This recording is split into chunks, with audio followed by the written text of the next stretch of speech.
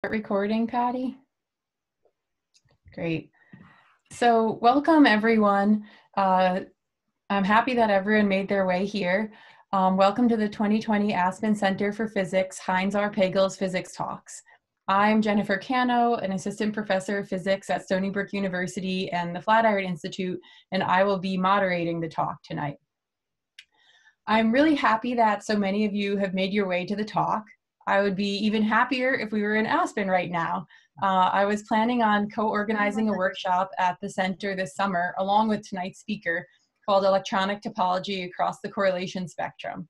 The goal of that workshop, which you'll get a tiny flavor of tonight, is to understand exotic topological properties of quantum materials, a field which is at the interface of physics, mathematics, and chemistry. The Aspen Center is a unique place for us to carry out such a program because its relaxed atmosphere and beautiful scenery promotes creative thought and attracts physicists from all over the world. Hopefully, we can meet in Aspen in person next summer. In the meantime, we have a wonderful speaker list for the virtual public lecture series. So I have a few things to say before we start the lecture. The first thing is, if you did not receive the email of the lecture schedule or about tonight's lecture, you can find that information on the website, and you can also be added to the mailing list there. This series of talks will be live online every Thursday and posted on YouTube the following day. Second, during the talk, you'll be muted, so no questions during the talk. If you have a question, you can use the raise your hand button, which is at the bottom of your screen, and then I'll call on you afterwards during the Q&A session. You should also note that your video image might appear in the YouTube posting, so if you don't want that to happen, you should turn your video off. And then finally, to any physicists in the audience, you are welcome to listen, but this is not your time to ask questions, so please do not raise your hand. And if I know you, I won't call on you. Now for the main event. It is my pleasure to introduce Peter Armitage from Johns Hopkins University.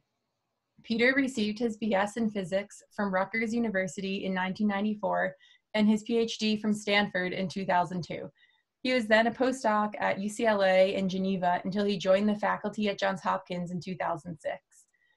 Peter's research focuses on quantum effects that materials exhibit at low temperatures, such as superconductivity and magnetism. In particular, he focuses on emergent phenomena, which describes how if you have a large system of interacting electrons, we can observe phenomena that looks nothing like a single electron, but instead has a completely different character. In this case, the whole is more than the sum of its parts. For this work, Peter has received many awards, including a DARPA Young Faculty Award, NSF Career Award, the Sloan Research Fellowship, Kavli Frontiers Fellow on multiple occasions, and most recently, the Ludwig Gensel Prize. So tonight, following this theme of emergent phenomena, Peter's talk is titled The Macrocosm and the Microcosm, Analogies Between Materials and Particle Physics. So with that, take it away, Peter. Okay, thank you very much, Jen.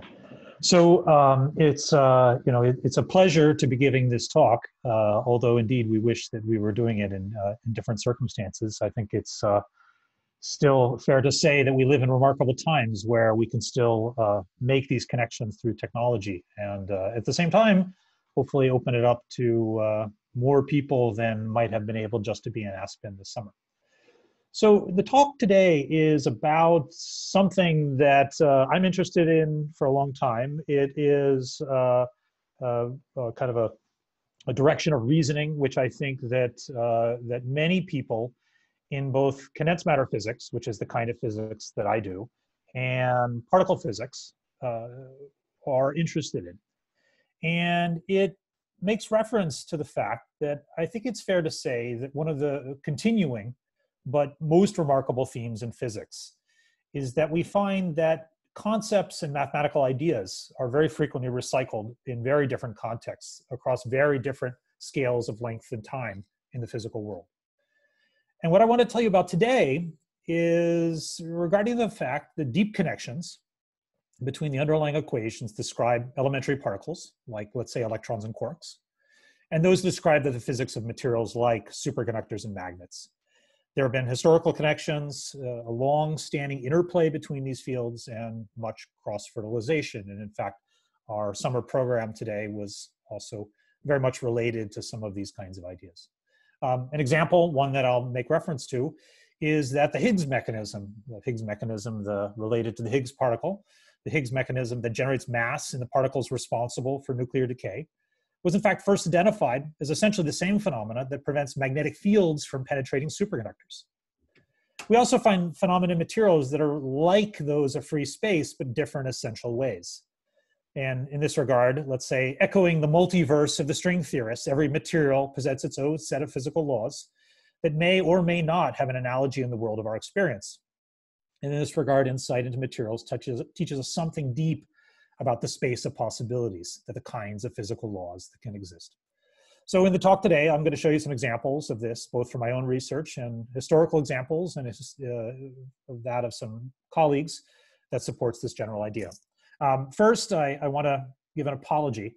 This is a general talk, and I will do my best to use pictures and analogies as much as I can to give understanding. But it's still truism that the language of physics is mathematics, and to truly understand things in mathematics is unavoidable. And so I will use pictures and analogies as much as I can. But sometimes I'm going to flash more complicated equations or references, and I'll also show you what is arguably very complicated experimental data. And my intention is not that you understand all of this, but I want you to get a sense of what we actually do. Because some of my language is going to be vague, the fear is that an impression will be given that our understanding of some of this is vague or hand-waving. And for most of the things I'm going to talk about, it's not. I'll flash these things just to give you an impression for the kinds of things that supports the pictures and the conclusions I will make, and the kinds of actual data and ideas and language that informs what we actually do as physicists. See if I can advance my slides here. So the two antipodal nodes, antipodal points in modern quantum physics are condensed matter physics and what's frequently called particle physics. It's also called high energy physics because where it's most commonly studied today in huge particle accelerators, they collate particles together at high speeds and very high energies. And particle physicists are those who study the fundamental forces of nature and the interrelation between them. There are four fundamental forces of nature, and I'm going to make reference to them in my talk. And they're the strong force that binds the nucleus, the electromagnetic force that binds atoms. There's the weak nuclear force that's responsible for radioactive decay, and then there's the gravitational force that binds the solar system. I'm a condensed matter physicist. In particular, I study the electronic properties of materials at low temperatures, and I study things like superconductors and magnets and semiconductors. These things are undoubtedly interesting, and they're definitely useful. They're materials and things that you can touch with your hands. But one of the things that I want to impress upon you today is the deep analogies between the kind of phenomena that I study, my colleagues and I study, and the fundamental physics that our particle physics colleagues study. So let me start with perhaps what's the simplest example. Okay? Consider this simple fundamental process of what we call pair production. Here we have a diagram that shows a massless but energetic photon that turns into two massive particles, here an electron and a positron. They're identical in every way except for the fact that they have opposite charge. So this is an electron and an anti-electron, and we call the anti-electron a positron. You know this expression here, E equals mc squared. This is probably the most famous expression in physics. And among other things, it tells us that there's an interconversion between mass and energy possible. The energy of this massless by high energy photon can be converted into the mass of these two particles, the electron and the positron. So in 1905, Einstein discovered his theory of special relativity that gave us this E equals mc squared. In 1926, Schrödinger postulated the fundamental equation that governs quantum mechanics, and he quickly showed that he could describe the behavior of things like the hydrogen atom. We call this equation the Schrödinger equation. But these were two separate theories, one describing things that are very fast, that's theory of special relativity, and one describes the very small, and that's from the Schrödinger equation. In 1928, Paul de Dirac, this gentleman right here, in what was the first successful reconciliation of special relativity in quantum mechanics, proposed what we now call the Dirac equation. So in addition to reconciling special relativity in quantum mechanics, it found an explanation for what we call electron spin, which is the intrinsic angular momentum that electrons have. Something like, as an analogy, is the rotation rotational motion of an electron. It's not precisely that. That's an analogy. It's really intrinsically quantum mechanical things. But one of the oddest things about Dirac's solution was that it allowed negative energy solutions. So E equals mc squared, that's an expression that you know. The full expression that Einstein had is this one here, where you can see that you can go from this E equals mc squared to this particular expression, E squared equals mc squared squared plus pc squared.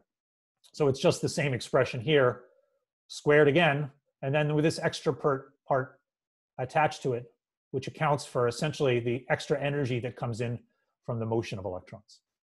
Now, one of the things that you can notice by this equation is because of the square of the energy, it allows negative energy solutions. The energy here could be a positive value, but can also be a negative value.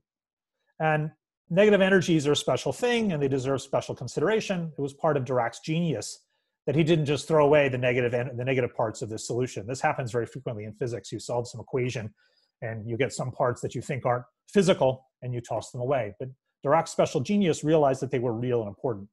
What Dirac's interpretation was that he takes the negative energy solutions, they were real, never mind for a moment how they're possible, but considered the reason we don't see them is that they were filled in all normal free space. And he reasoned that we would only see the signs of them is that if we would take, let's say, an electron that was in one of those negative energy states and promote it to a positive energy state. And he reasoned that we would see it only in this sense here. It would leave behind a hole that was a deficit of the negative charge, and hence a positive charge. And we call this positive charge now a positron. But this theory of Dirac was the first prediction, not just of spin and really the creation of modern particle physics, but was also the prediction for antiparticles. So antimatter, the positron is the antiparticle for the electron. Now, pair protection hadn't been discovered yet. And so it was essentially this experiment was also a prediction for the pair production I discussed on the previous slide. The idea is that a high energy photon could come in, promote an electron, if you will, which has some minimum energy, which is 2 times the rest mass of an electron. There's the rest mass of the electron, the rest mass of the positron, and create then both an electron state and a positron state that you could see. Around the same time as Dirac works, Bloch, Heisenberg, and Rudolf Peierls did work that showed how conducting properties of certain materials that we now call semiconductors could be described by the lack of an electron. They're governed very much like an energy and momentum relation, very much like that of the relativistic expression I showed on the previous slide.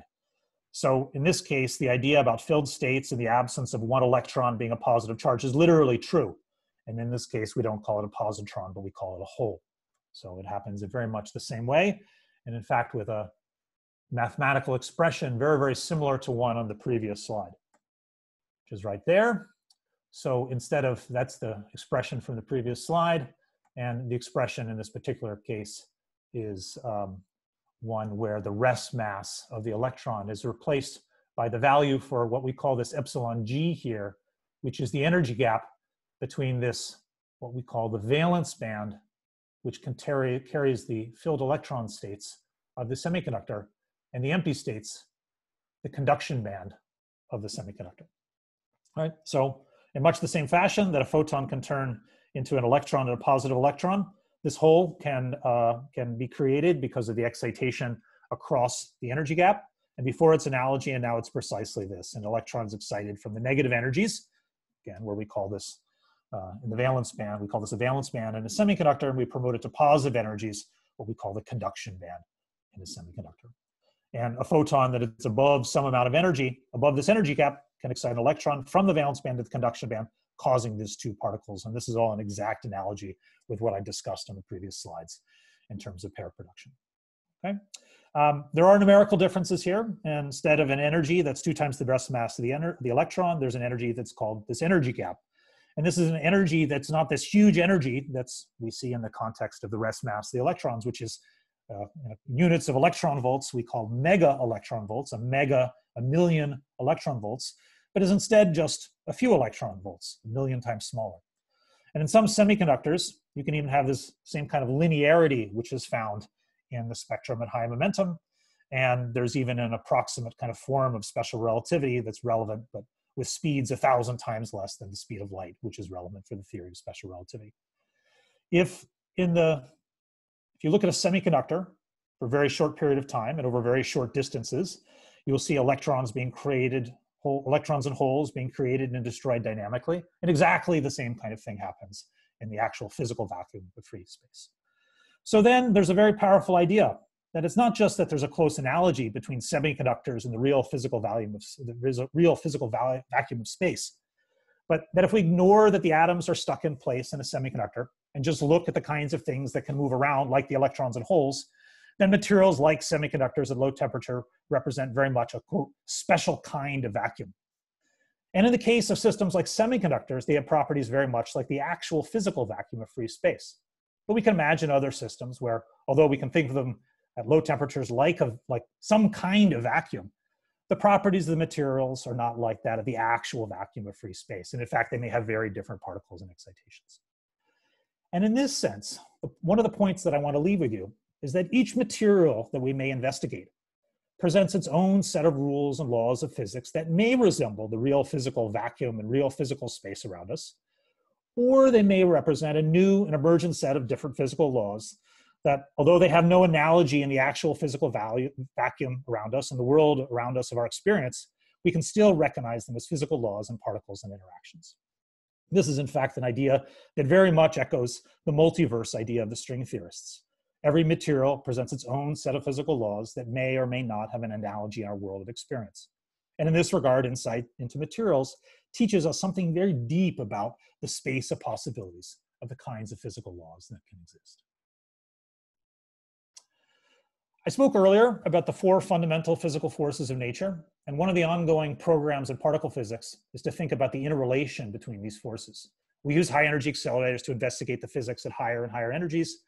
We can't go so high, but it's believed, or at least conjectured, that all of these 4 forces that I discussed, the strong nuclear force, the weak nuclear force, the electromagnetic force, and gravity, that they unify at very high scales. This is what people, in fact, have called the theory of everything. And at the scale we can describe them well, we call this the standard model, and much of the successes of particle physics have been involved with establishing the standard model. But at lower energies, there's a continuing development of behavior. And particularly as we follow what happens with electromagnetism, we go to lower and lower temperatures, we get the formation of atoms. Atoms turns to molecules, molecules turn into solids, and then we get a whole host of interesting behavior as the behavior of solids diversifies into, well, almost everything we see around us, but into very specific examples of things that have analogies to other parts in this hierarchy. Some of this I'll talk about today. The fact that one can see the Higgs amplitude mode or the Higgs boson in superconductors, that's very much associated in its form with the weak theory of the nuclear interaction. Dirac materials, which are very much associated with the developments of electromagnetism. Axion electrodynamics, which in their original form were proposed having something to do with details of the strong nuclear force. Hypothetical Majorana particles that have been found in superconductors. I won't talk about this so much. Quarks and magnets, which have to do with the strong nuclear force, and again, almost everything else. And so all of this may be surprising. Why should the behavior of magnets, for instance, have anything to do with the behavior of the strong nuclear force that's responsible for making nuclei? And again, there can be behavior here, emergent laws, that are like those at the higher scales, but different in the details. And so this is the kind of overall point that I'm going to come back to a number of times today. This emergent phenomena, which exists at low temperatures and low energies, which is related in a rather precise fashion to what we actually will see at other places in this hierarchy of energy scales or temperatures. Let me give you some examples. So the first example is that of the Higgs boson and its relation to superconductivity. So superconductors. There's a noise in the background. About half the metals on the periodic table are superconductors. And so perhaps the general properties of superconductors are known to many people listening to this talk. The materials like lead, aluminum, mercury, niobium, and indeed, as I said, about half the metals in the periodic table if you get them to very, very low temperatures, electricity can flow in them without resistance. So if I have a loop of superconducting wire, the current in that wire flows essentially forever. They have other properties as well. And in fact, the main feature of a superconductor is not at zero resistance. It's the fact that it expels magnetic field. So a superconductor placed in magnetic field will push the magnetic field out into the region around it.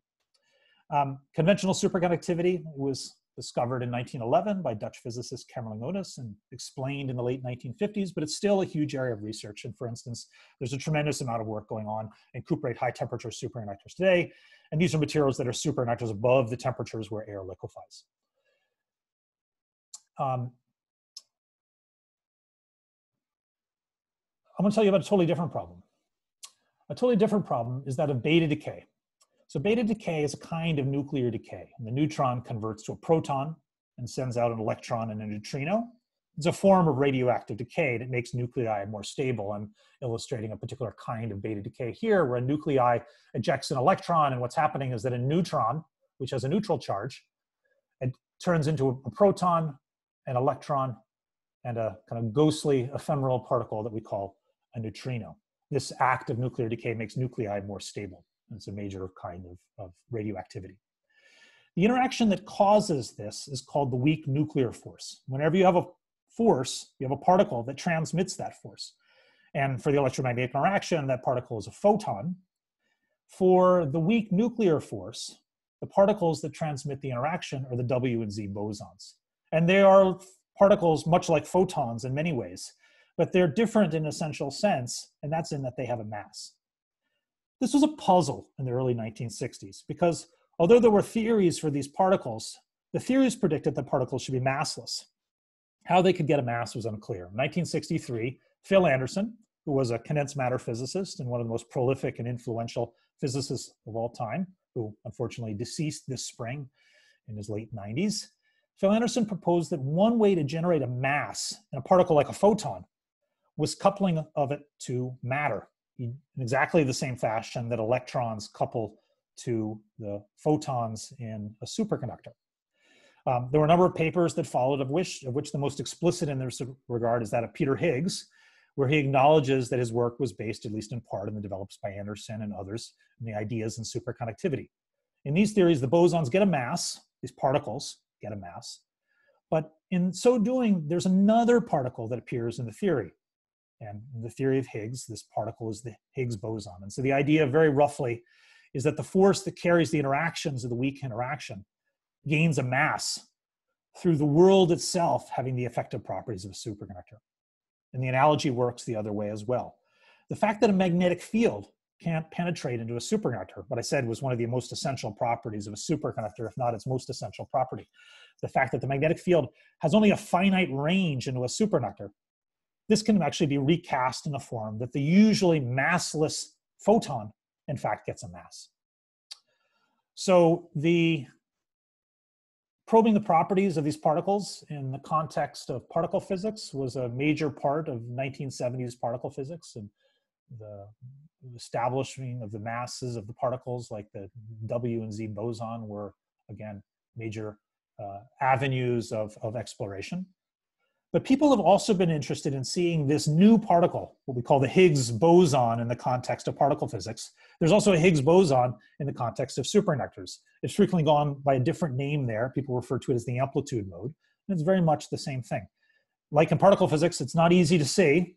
What we say in the context of this is that the amplitude mode, the Higgs mode, it's a scalar quantity, and it doesn't couple to very much, so it's hard to see. But in Jen, can you actually see the bottom of my screen here? I think probably not, right? It goes away. There we go. That's probably a better way to put it there. Okay, good. Now you can see the references at the bottom of the page. Yeah, so in the early 1980s, there were experiments done with a technique on superconductors called Raman scattering, where a peak appeared in a particular kind of experiment that one could do with scattering light off of superconductors, again called Raman scattering, where this peak appeared only when the material became superconducting. And through the theory of Littlewood and Varma, this was explained to be this amplitude mode of the superconductor, associated essentially with a kind of motion of a effective particle rattling around in a generalized phase space that has gone by the name of a Mexican hat potential. Even more recently, very high intensity terahertz spectroscopy, so intense that the light can actually shake the superconductor to such an extent that you make essentially destroy the superconductivity locally. This shakes the superconductivity to such an extent that the so-called superconducting condensate is probed as a function of time. The terahertz photons come in, and what you can see afterwards is there's a particular response of the superconductor which is associated with these kinds of oscillations here.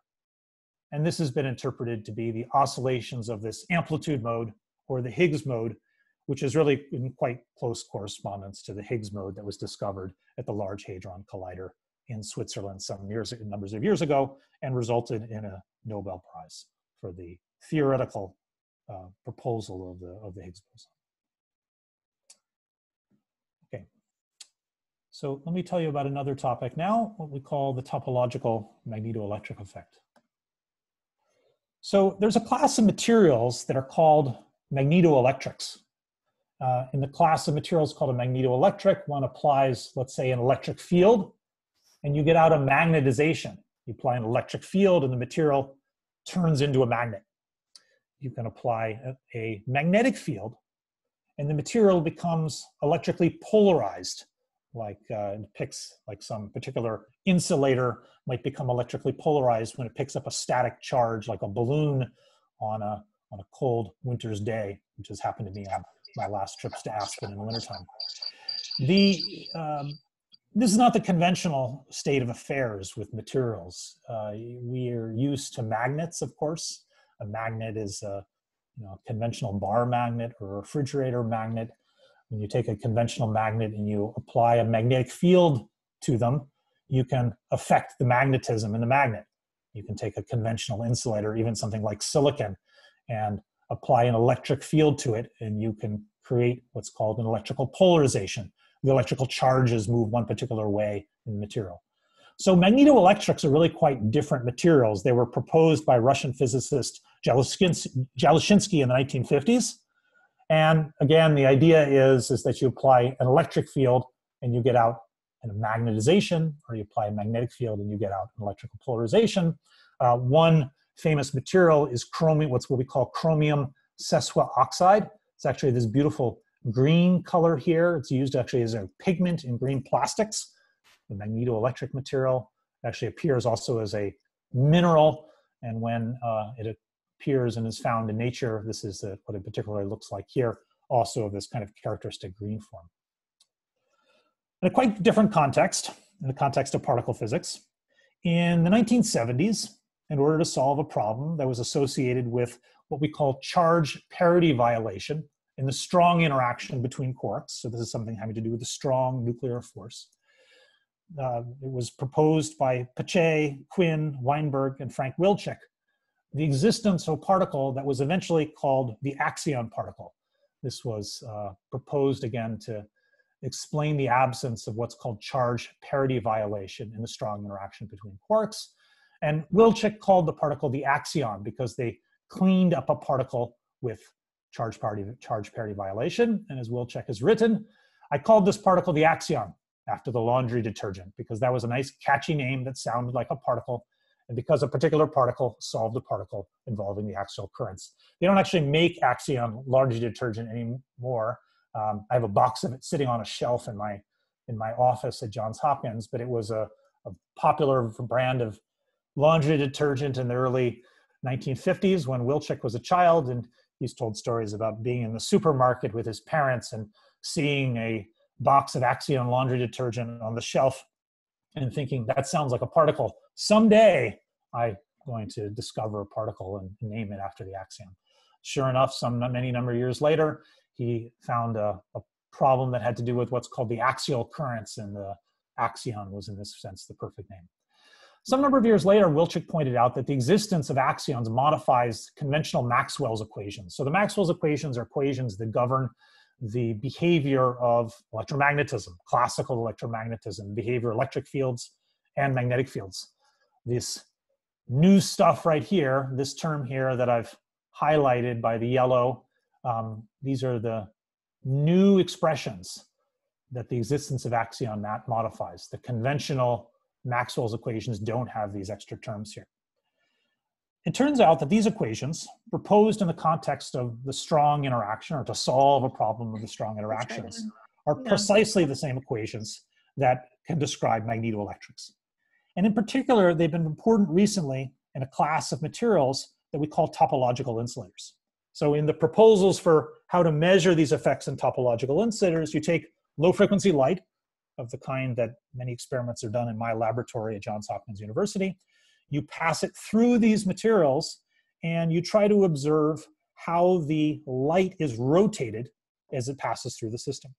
And some number of years ago, with my student Liang Wu, who's now an assistant professor at the University of Pennsylvania, we observed precisely this effect. And as I said, I was going to show you some actual real data here.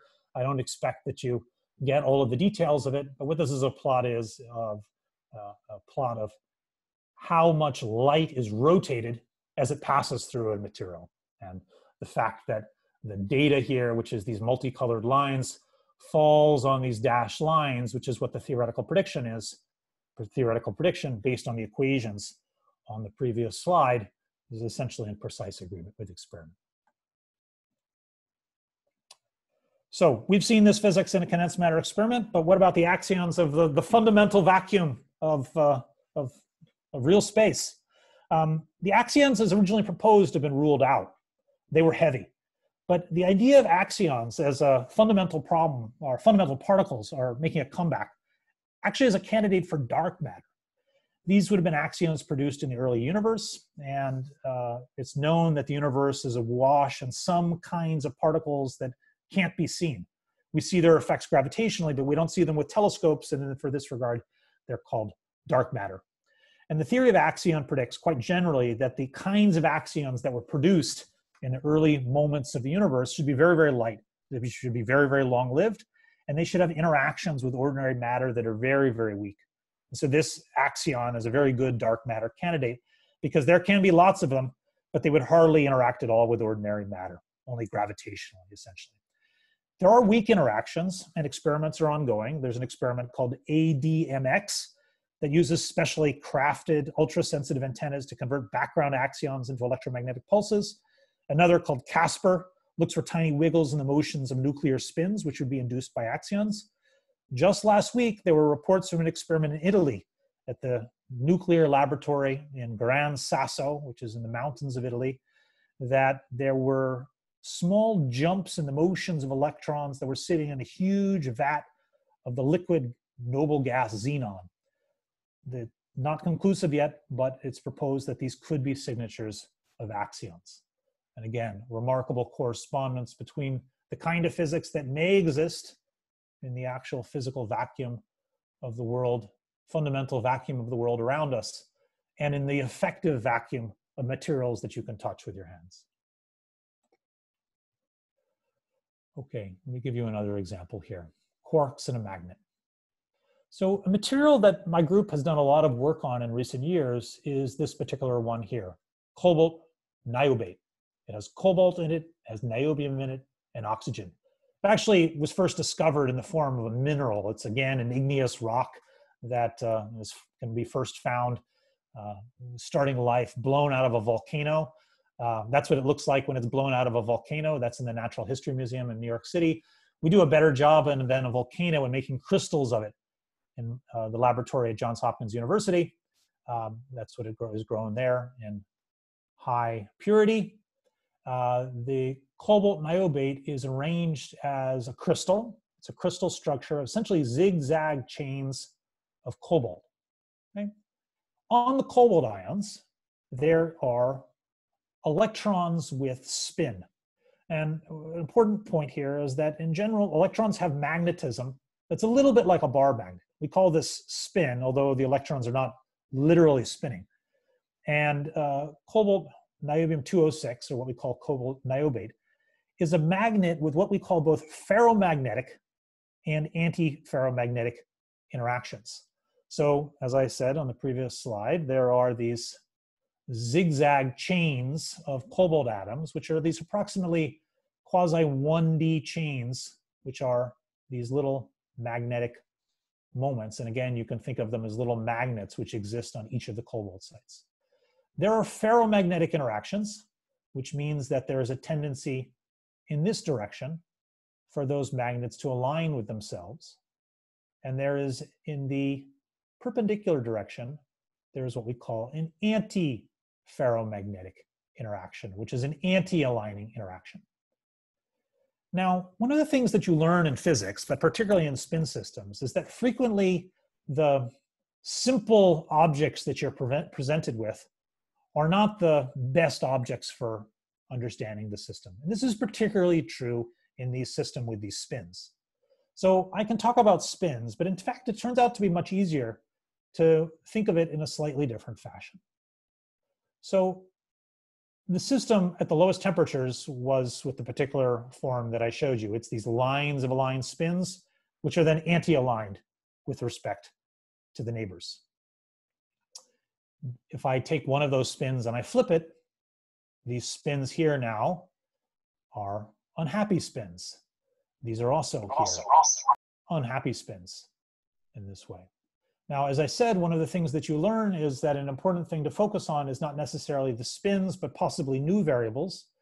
And here, the thing I want you to focus on is not the spins, but these blue dots. Now, these spins here are happy spins because they want to be aligned with each other. The spins here are unhappy spins because they want to, these spins wanted to be anti-aligned with each other. And now these spins here are unhappy because they want to be anti-aligned, but yet they're aligned.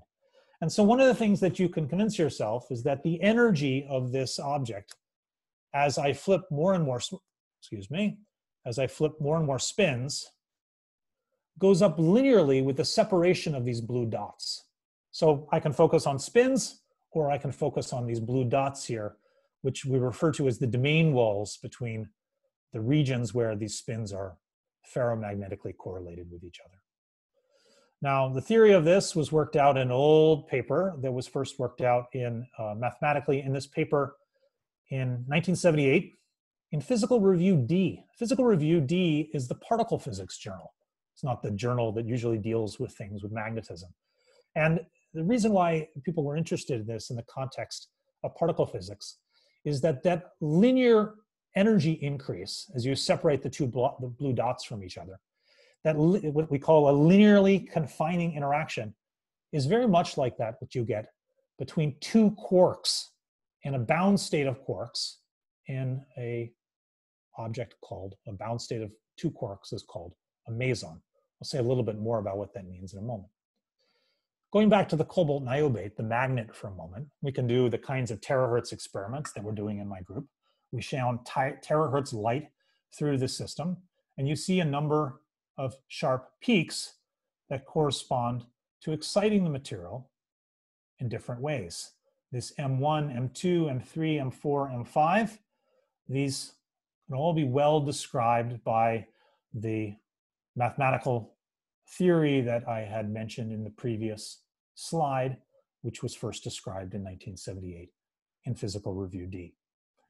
There are other particles here, though. There are other features in the spectrum that are not described by the simple theory. And this is where this idea of quarks becomes useful. We have these lower states here, M1, M2, M3, M4, and those very roughly correspond to exciting the system with different distances between those two blue dots. There are different ways of exciting the system, and they correspond to different particles that essentially correspond to different sizes of the system in this way. Okay? But at some point, the different kind of behavior results, you get a very, very different thing going on. We can continue to excite the system, and we can separate the two blue dots. Let me tell you a little bit about what happens in the context of very different physics, and that is of the strong nuclear force. So what you're seeing represented here is a particle, a representation of a particle that's called a positive pion. It's a bound state of two subatomic particles that are called quarks. The particles that make up the particles that make up other particles, like neutrons and protons, are called quarks. There are 3 quarks in a neutron or a proton, and there are 2 quarks in a particle that's called a meson, and they're bound by the strong nuclear force. The force between 2 quarks, even though they're inside the subatomic particle, is huge. It's the strong nuclear force. It's about 2,000 pounds. Very, very large forces are involved, even inside of nuclei. The strong nuclear force has this weird property that it doesn't decrease with distance. This is very different than that of the electromagnetic interaction, let's say, between an electron and a proton. As you separate them, the force between the two, the electron and the proton, goes down. The energy that confines 2 quarks in a meson increases linearly with distance. Quarks are in fact less bound at short distance and are more strongly bound at long distances. This is called asymptotic freedom. We don't have such a thing as free quarks because when you put enough energy into a meson like this, eventually you put enough energy into the system to make 2 quarks. And we, of course, remember our expression E equals mc squared. If I pull on the up quark here and the down quark strong enough, I can eventually pop new quarks out of the vacuum by E equals mc squared, and I make 2 new mesons. I never get free quarks as I might be able to, for instance, get free electron and proton if they were confining each other in that fashion. This is very much like, for instance, wanting to, let's say, breaking a piece of rope to get isolated ends of a rope. You pull and pull, but when the rope breaks, you're left holding not 2 isolated ends of rope, but you end up holding 2 ropes, each with their own ends. You get 4 ends overall. Okay? One has to imagine how bizarre this phenomena was when, before people had discovered the quark model. You try to pull apart a meson, and instead of observing a smaller object, you end up pulling out 2 versions of the same thing. How could it be that inside one meson is in fact 2 mesons? This would be like this Russian Matryoshka doll, where the smaller dolls are the same size as larger ones. How could they all fit? You keep going and going and going. And as you keep pulling them apart, you always get the same thing over and over again. And inside every particle or Matryoshka doll is more and more Matryoshka dolls. And in fact, we get exactly the same thing in this one-dimensional magnet, what we call this one-dimensionalizing chain. Again, the M1, the M2, the M3, the M4, these all refer to different, if you will, separations of those blue dots. But at some point, because of E equals mc squared, when you pull those blue dots hard enough, it makes sense to separate them. Very much in the same fashion as when you pull on 2 ends of the quark in a meson, you get not free quarks, but you get 2 mesons by popping new quarks out of the vacuum. And that is the explanation for this broad feature here. You get this hierarchy and sequence of states, but in the end are left with this broad feature in the spectrum that we call the M1 plus M1 continuum, which is essentially a set of states where you're exciting not one M1 particle or another one M2 particle, but 2 M1 particles at the same time, what we call the M1 plus M1 continuum. And just showing that not exactly always the same thing happens in our magnet system, there is in fact an entirely different particle here that we call 2M1, which in fact corresponds to a bound state of 4 quarks. So the final thing I want to tell you about is coming back to this idea of Mr. Dirac materials. And as I mentioned above, Dirac's proposal was the first successful reconciliation of special relativity with quantum mechanics. And his idea led to an understanding of the concept of spin. It predicted the existence of antimatter. It was the invention of quantum field theory itself. As we've seen, as I've told you, many semiconductors have aspects described by the Dirac equation. There are modifications to the Dirac equation. In 1937, Ettore Majorana found a modification which used just real numbers, which describes a neutral particle that with its own antiparticle. In 1929, the mathematician Erwin Weil proposed a simplified version that described massless fermions with a definite chirality. We call these Weil fermions. The Dirac equation is now the fundamental equation describing relativistic electrons, and the Majorana equations are a candidate to describe neutrinos. And although I've not discussed this, there's lots of recent work on an object found in some kinds of superconductors called Majorana bound states that may be useful for topological quantum computation. If this is the expression that I had showed you previously. And I want you to think a little bit about what would happen if I let the mass in this expression go towards 0. You can see the mass represented again, the E equals mc squared of the energy that it costs to take an electron out of one of these filled states and promote it up here. And if I left the mass go to 0, I get an expression which is just simply this, E equals Pc. This is an expression for what we would call massless Dirac fermions. And this is precisely Weil's fermions, the Weil fermions. That was this 1929 version of Dirac's equation that described massless fermions in this fashion. We can ask, we've seen anything like this in the actual physical vacuum of free space? And unfortunately, the answer is no. In the nearly 90 intervening years since Weil wrote down his equation, no candidate Weil fermions have been observed as fundamental particles using high energy particle physics experiments. It had been believed that neutrinos, these particles which appear in beta decay, might be Weil fermions. However, with the discovery of non-vanishing neutrino masses, there's no fundamental particles that are currently believed to be massless Weil particles. And so it may be that such particles don't exist as fundamental particles in the physical vacuum of the universe. However, they do exist as particles in solid state systems. And so this was discovered by a number of groups over the last 5 to 6 years, and materials like tantalum arsenide, niobium phosphide, that materials such as these can be described by mathematical equations which were precisely equivalent to what the equations that Weil wrote down in the late 1920s. And they're a source of interesting electronic phenomena and novel ways of transporting charge and system. It's also notable that unlike in the actual physical vacuum of space, one can have, since these are real materials that you can actually touch with your hands, for instance, you can actually investigate their boundaries. And if a material which exhibits Weil fermions is in a sense its own multi-universe, which has its own set of unique physical laws, one can investigate the boundaries between that material and the actual physical vacuum of the world around it. And these interfaces are also a source of novel phenomena. High energy physicists, as I had mentioned, are limited to studying the single vacuum of real space and its excitations, the particles of the standard model. And for condensed matter physicists, the exciting point is that every new phase of matter brings a new vacuum. Remarkably, the low energy excitations of these new vacuum can be very different from the individual electrons, protons, and neutrons that constitute the material itself. Okay, so I hope I've convinced you that there are connections between physics phenomena at these very vastly different scales.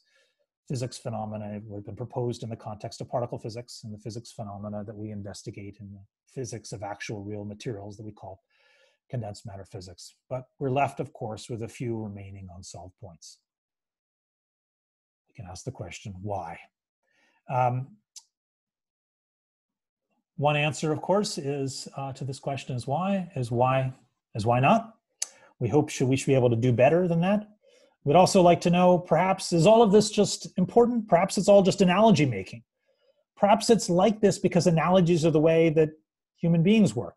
Or do human beings work like this because they're analogies like this? But I remain deeply fascinated by the idea that why should we start out with a theory of quarks and electrons and their interactions, and then find when we take this composite system of many particles, we cool it down to many very, very low temperatures, nuclei and electrons, and we create atoms and molecules and solids, and then their attendant spins, that we can get quarks or objects like quarks and their bound states again. So the most honest answer to why is that we don't know, but we can speculate a bit.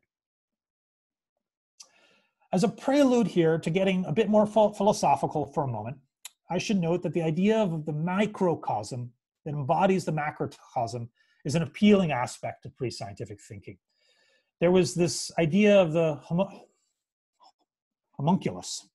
And in the history of biology, the homunculus was part of Enlightenment era theory of reproduction. The homunculus was an idea that a fully formed individual existed within the germ cell of one of its parents prior to fertilization and would grow in size during gestation until ready to be born. Instead of a union and growth of cells Preformationists believe that the form of an organism that existed prior to development. It suggests that all organisms were created at the same time and that succeeding generations grow from homunculi or animalcules that have existed since the beginning of creation. This here is a figure from 1664 from Dutch physicist and mathematician Nicholas Hartzoeker. Drew a figure of a miniature human, homunculus, inside a sperm that presumably represented what he believed he saw under a microscope. This is a representation of a famous idea of turtles all the way down. And the saying alludes to the mythological idea of a world turtle that supports the earth on its back. It suggests that the turtle rests on the back of an even larger turtle, which itself is a part of a column of increasingly large world turtles that continues indefinitely, i.e. turtles all the way down. And this was reportedly a part of some pre-scientific theories of the universe. But of course, none of this is true. But why should it be true for the cases that I've talked about here? And so we can ask finally the question why. We can try to give some answers to these questions. And here is where I get more philosophical. And I think that there is something to be understood here, although some of my physics colleagues, both in condensed matter physics and in particle physics, who have agreed with many of the details of how I've described materials and particle physics, may disagree with the points I make here.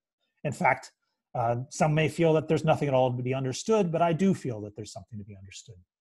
I think that there's some important points.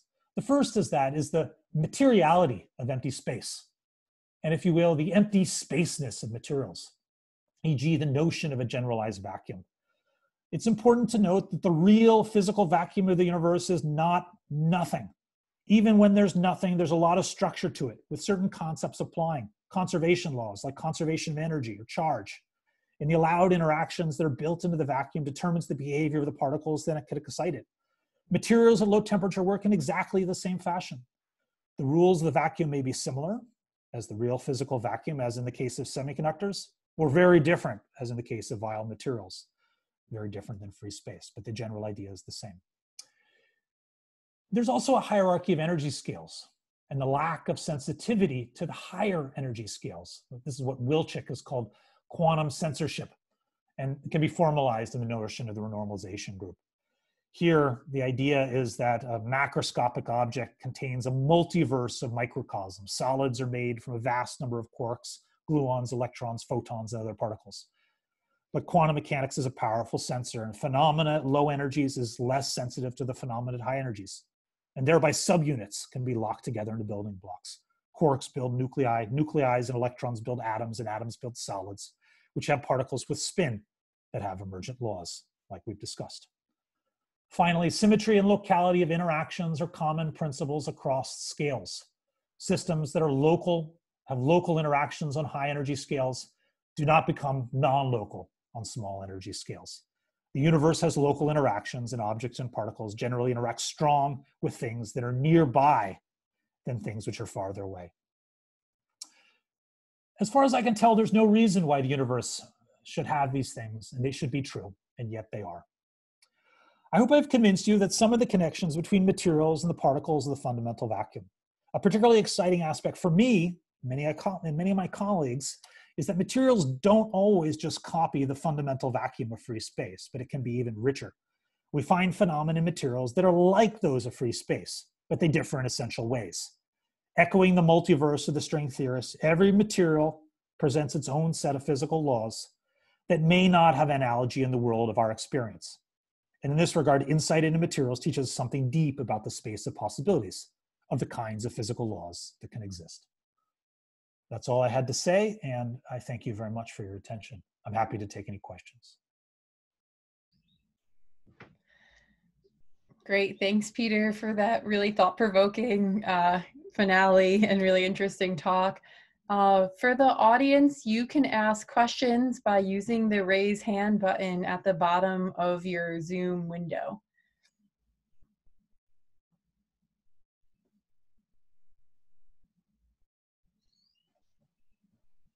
So if you have a question, feel free to do that, and then I can call on you.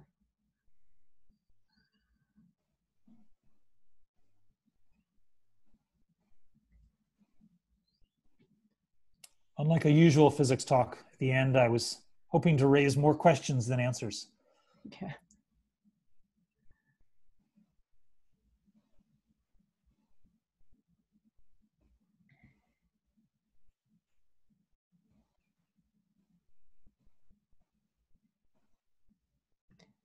There is one question in the chat, which is, does an LDR sensor work on the principle of pair production of the photoelectric effect? An LDR sensor. Which I don't know what that is. I don't know what an LDR sensor is. LDR sensor.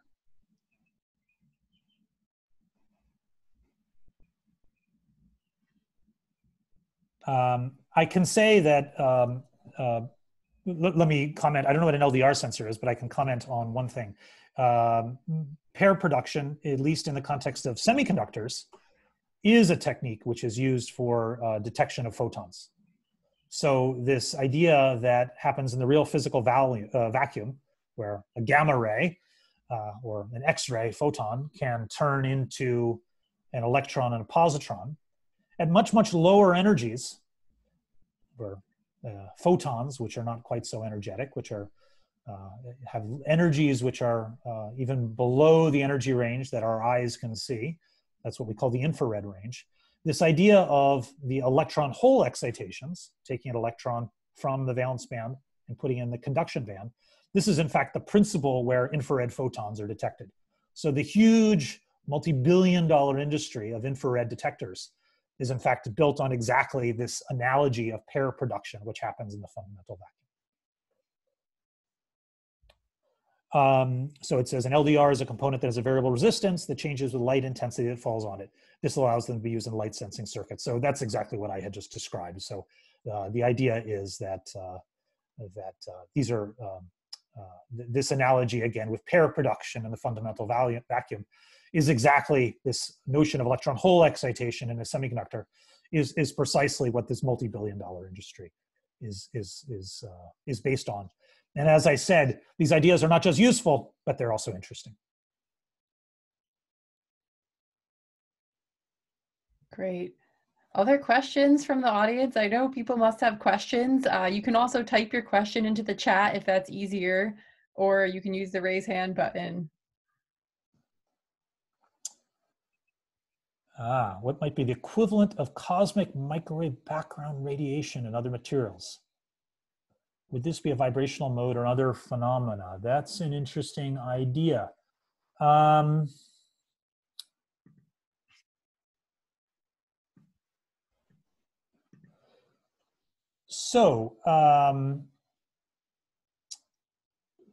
of the things I would say is that although we think that many of the underlying equations are very simple, are very similar between the fundamental vacuum of our universe and the effective vacuum of many materials, many times there are certain experiments that you can do only on one of these kinds of vacuums. So, you know, the particular initial conditions of the Big Bang are something which are hard to recreate in a material. But what I think you would see, and this is me just thinking here spontaneously, is that if I could take a material that was a material like, imagine a material like a diamond, which is incredibly hard, and I would get it very hot and excite it in some particular fashion.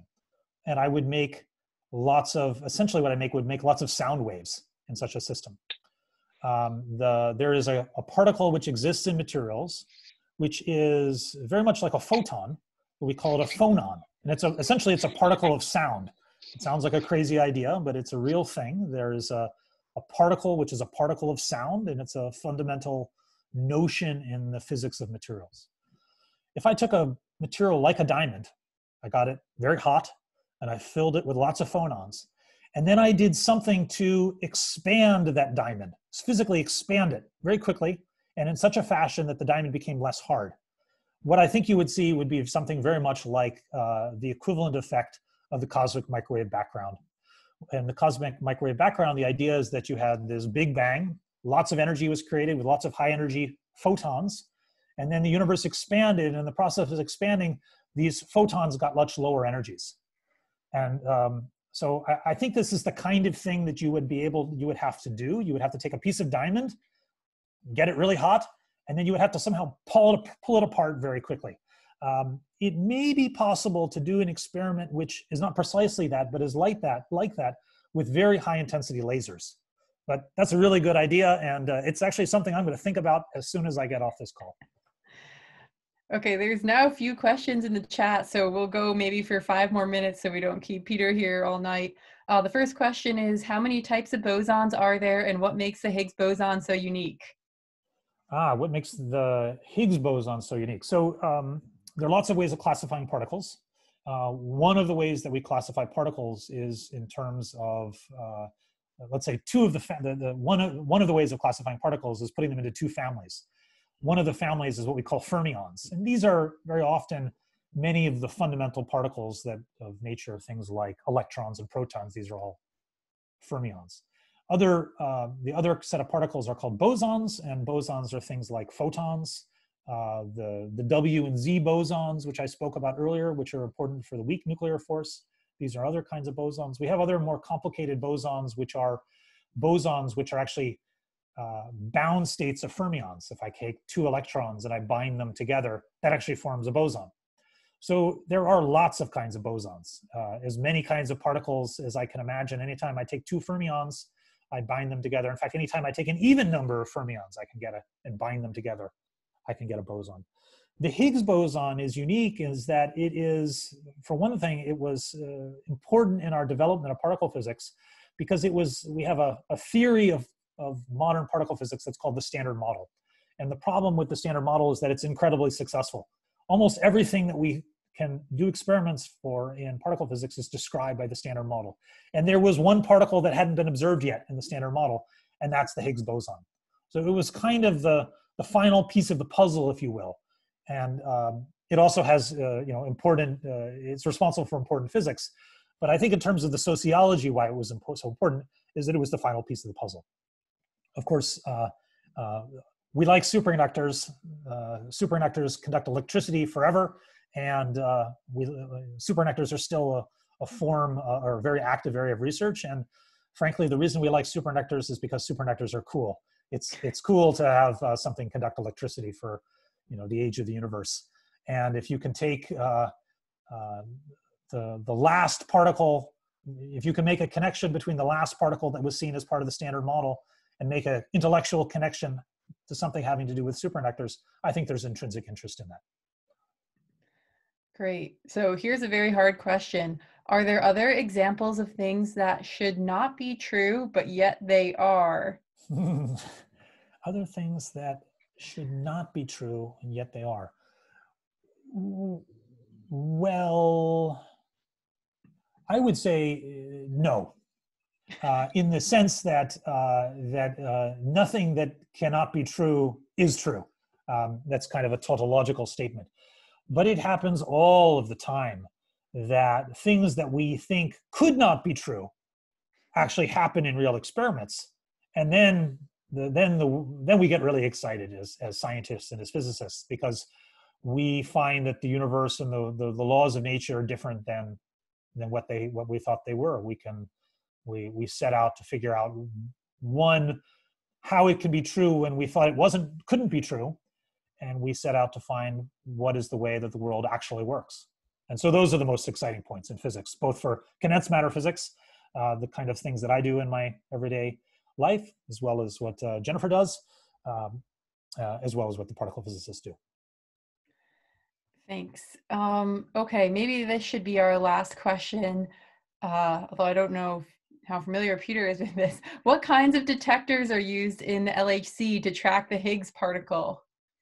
This is something that I'm not super familiar with, but one of the things that I would say is that the Higgs particle itself is very hard to detect. It has no electrical charge. It has no intrinsic spin, this kind of intrinsic kind of quasi-spinning that electrons have. It is almost completely inert and does almost nothing at all. Doesn't completely do nothing, but it almost does nothing. And that's true for both superconductors as well as in the Higgs particle in the actual physical vacuum of free space. So it's very hard to detect, again, both in superconductors and in the actual physical vacuum of free space. So what one does is you use very sensitive detectors, and you use very, very violent probes. And when we look for it in superconductors, we hit them really hard with very, very large electric fields. And the very, very small couplings allow us to, through very, very small effects, the details of which I won't get into, allow us to see these effects in one fashion. We don't see it directly. We see it through its indirect effect on particles that we can actually detect. Let me make one final comment on that. Is one kind of interesting thing. I've talked a little bit about the macrocosm and the microcosm and the microcosm and the macrocosm. One kind of interesting wrinkle on the whole thing, and very, very different than what I was discussing, is that the kinds of particle detectors that were used to discover the Higgs boson at the Large Hadron Collider used superconductors in their electronics as a way of generating the large magnetic fields that allowed detection, essentially allowed the large accelerators to exist to allow detection of the Higgs particle. So, you know, there's, it really is in the end turtles all the way down. Okay, well, maybe that's a good place to end. So let's thank Peter again. There's a few more questions, but I think we should wrap up since it's getting kind of late. So thanks, Peter. This was a really, really interesting talk. Before we end this, I just want to advertise the talk next week, which is by Netta Engelhardt, called "The Black Hole Information Paradox. Question, a resolution on the horizon." So also sounds really interesting. I hope that everyone can make it next week. And thanks for coming tonight. Okay, thanks very much.